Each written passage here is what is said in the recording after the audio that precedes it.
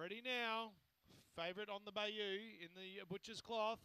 Away on the Bayou only, second last away. He's going to find a bit of bother early. Getting to the early lead, Jagger Moves. Jagger Moves leads from Ruby's Mum up to second. Guy Incognito to third. Now trying to get moving is on the Bayou. It's still about 7 off the leader. Can't win from there. Waikari Tori slipped the cuffs at the turn. The one that's going to be winning is Jagger Moves. It's moving like Jagger all right. It goes on and scores by about 6 1/4 lengths on the line.